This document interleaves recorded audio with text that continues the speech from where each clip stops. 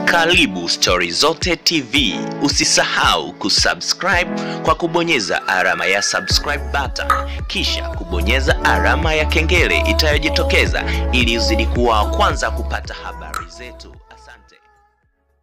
Mwanadada Hamisa Mobeto siku ya Disemba 10 amesherehekea siku yake ya kuzaliwa, huku salamu nyingi zikitoka kwa watu mbalimbali pamoja na mashabiki zake wakimtakia heri na baraka tele katika siku yake hiyo ya kuzaliwa.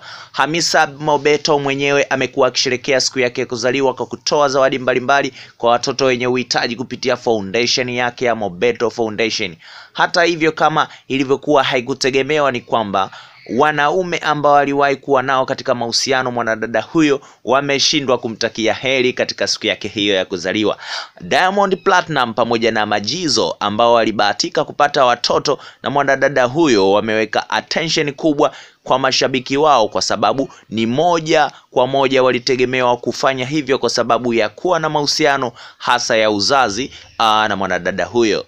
Kwa mwanaume mpya ambaye inasemekana kuwa ni mpenzi wa Hamisa Mobeto kwa sasa kutoka Marekani, ameweza kumuishi mwanadada Hamisa Mobeto kwa kumtakia heri na baraka tele katika siku yake ya kuzaliwa.